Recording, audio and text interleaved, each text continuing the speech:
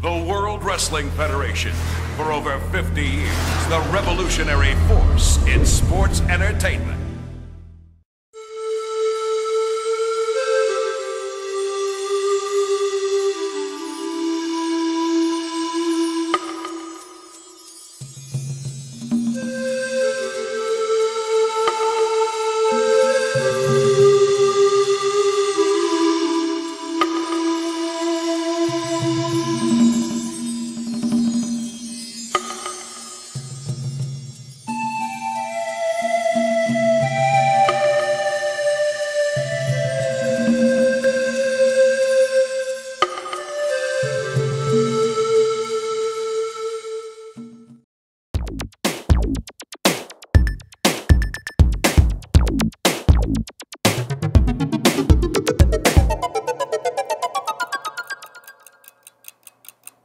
Hey guys, and welcome to the show. Today I have a nice review for you of a nice Seiko diver, a solid Seiko diver, the Seiko Sumo SBD031, the OG of the Sumo line. Now this watch, I've wanted it for very long, and thankfully my good friend Alon Shmilovici, the guy with whom I did a few shows with, a good guy to whom I lent my Speedmaster, you know, and that's saying a lot that I lent my Speedmaster to somebody. I trust this guy with my life, so he entrusted me with his Seiko Sumo, and we're gonna do a nice review of it now. So let's flip the camera and start this thing, guys. Thanks for watching and turning on. As always, please leave a like, a comment, and let me know what you think. And if you're interested, I can do a custom review for you, and always donations and support to the channel is appreciated. Okay, flip it around. Okay, go boys and girls, here's the Sumo. The Sumo! Yeah, the Sumo SBD031. I'm doing this review on live stream, so I'm getting some feedback while doing the review. I've got some nice guys, friends, supporters, channel supporters here on this chat. I've got You Are Wrong, Vlad, Turkey Vulture, JT, The Man, Louis Vuitton because I'm banned from Gucci, The Greasy Strangler. I've got some guys here over at the channel, so thank you guys for logging on and helping me with the review. I really appreciate it. It's very kind of you. So, as always, let's talk specs first. This watch belongs to the Seiko Prospects line. The reference is SBD031. The glass is a material curved hardlex. Display type is analog display. Stainless steel. Thickness is 13. Wait, that doesn't make sense. Just a sec. SBD031 thickness should be SBD031 thickness should be 13 millimeters. Yeah. Okay.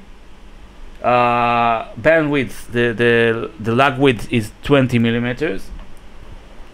We have a stainless steel bracelet with some polished parts between the links. Very nice. Very makes it a little dressy, in my opinion.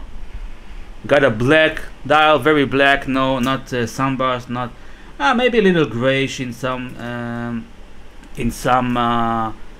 angles, but very black, very nice, you know, like very legible.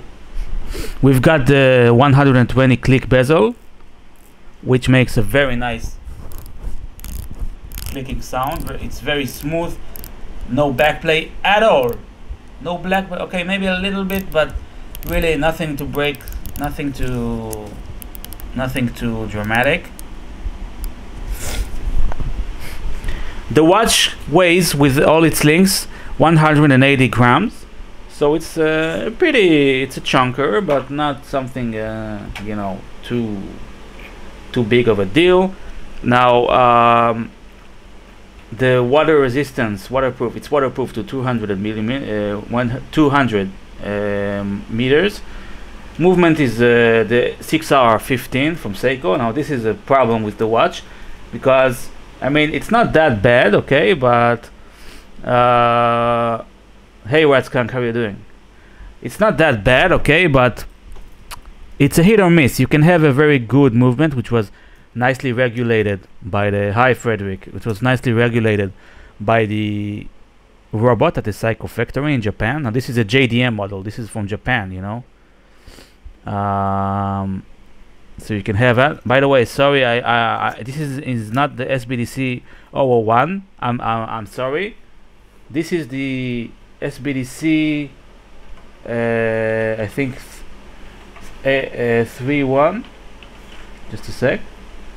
Yeah, it's a Seiko Speedy SBDC 031 because it has the Prospex logo, which you cannot see at the moment at the 6 o'clock position. So this is the newer version of the Sumo, and that's about the technical specs. Now let me show you a loom not a loom shot, a wrist shot.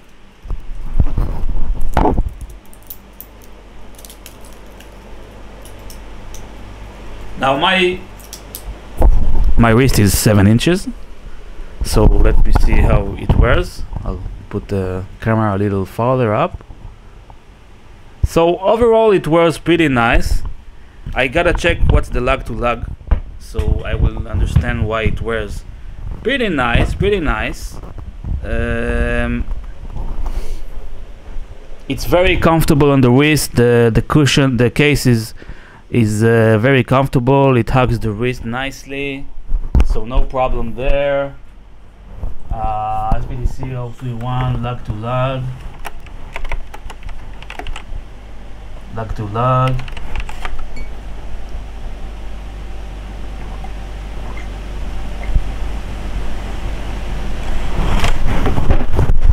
Okay, so the bracelet is held by pins and collars, the dreaded pin and collar system of Seiko. Some people think it's a dog to handle. Personally, I don't mind, but you just have to be gentle. What else, guys? Yeah, it's pretty. It's a chunker. We have a signed crown here. It's a screw down crown.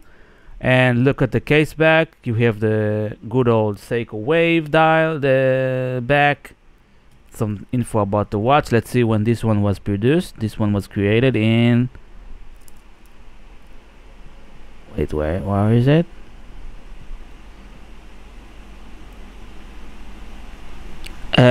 September of 2017. So this is a 4-year-old watch. Okay, guys, let's look at the loom and then wrap this up.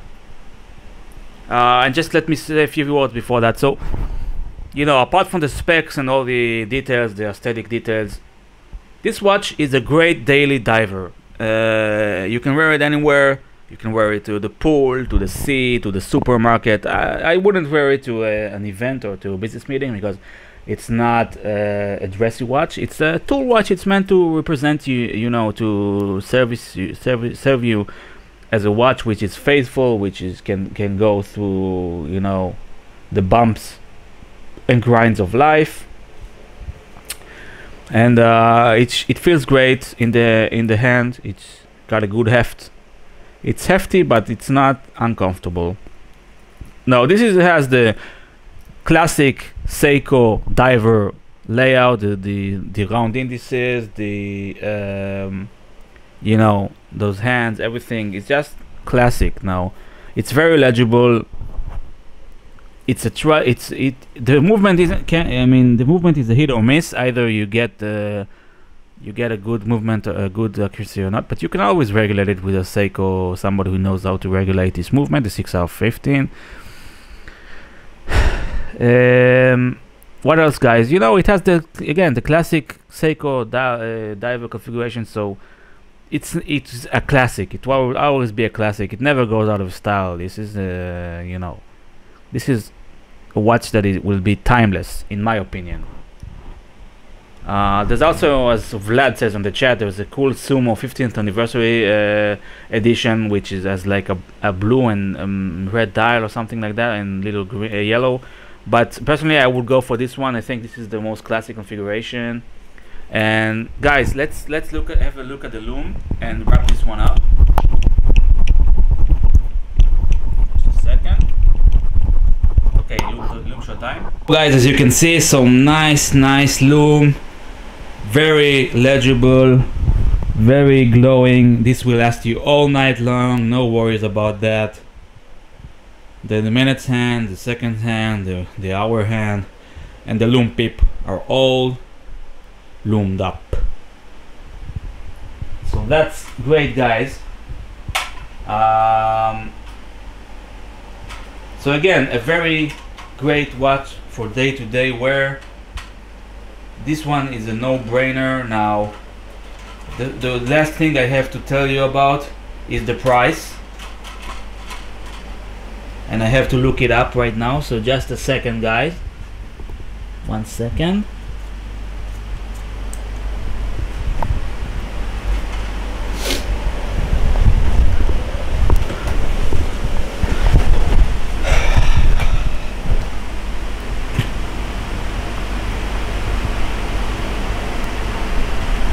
So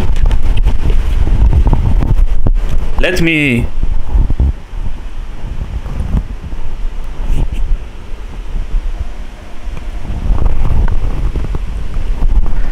pull up Watch Recon and tell you the prices.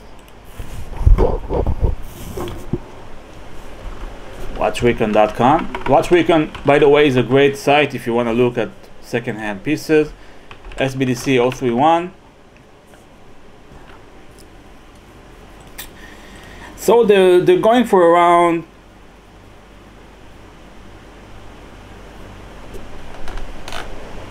$450 to $500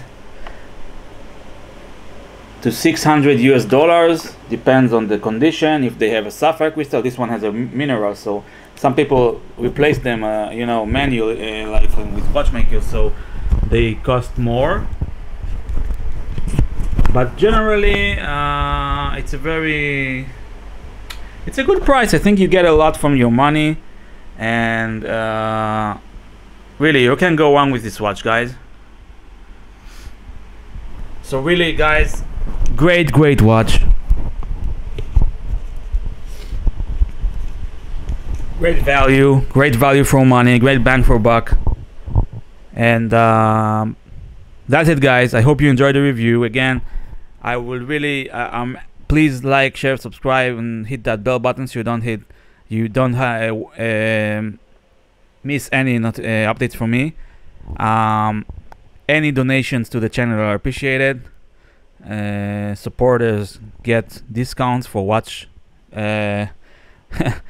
reviews. Yeah, I'm making a review live. I'm just wrapping this up.